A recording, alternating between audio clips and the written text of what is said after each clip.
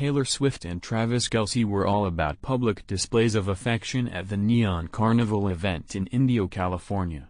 The pair, both 34 years old, didn't hold back their love as they were caught on video sharing a romantic kiss, which made rounds on TikTok. This cozy moment happened while they were enjoying the music of Jack Antonoff's band Bleachers, showing their support for the talented musician. Skipping the opening night of Coachella, Taylor and Travis chose to spend quality time together at this lively event.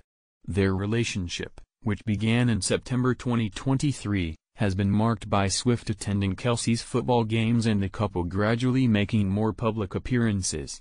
Taylor, known for her past relationships including a 6-year stint with Joe Alwyn, seems to have found happiness with the NFL star after a series of romantic links.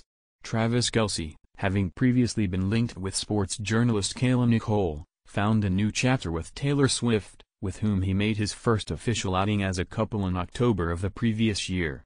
Their affectionate moments at Neon Carnival captured the attention of many, showcasing their love in a public setting. It's clear that these two are enjoying each other's company and aren't shy about showing it, whether at a music festival or in their day-to-day lives.